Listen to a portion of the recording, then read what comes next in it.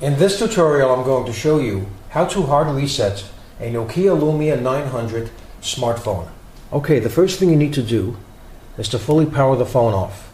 To fully power the phone off, press and hold the power button. Slide down to power off. Okay, with the phone fully powered off, you need to press and hold down the volume up button, the volume down button, the power button, and the camera button at the same time. You need to hold down all these buttons until you feel the phone vibrate. After you feel the phone vibrate, you need to continue to hold down the power button for 4 seconds, and after 4 seconds, you then let go of the power button as well.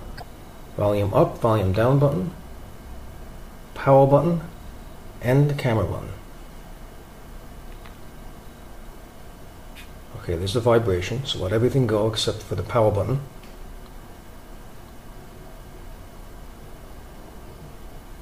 Okay, now let go.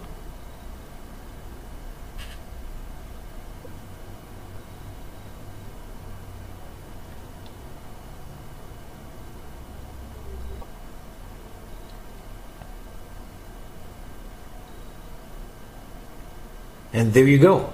The hard reset is now complete. So I hope you found this video useful. If you have, please show your support for this channel by subscribing.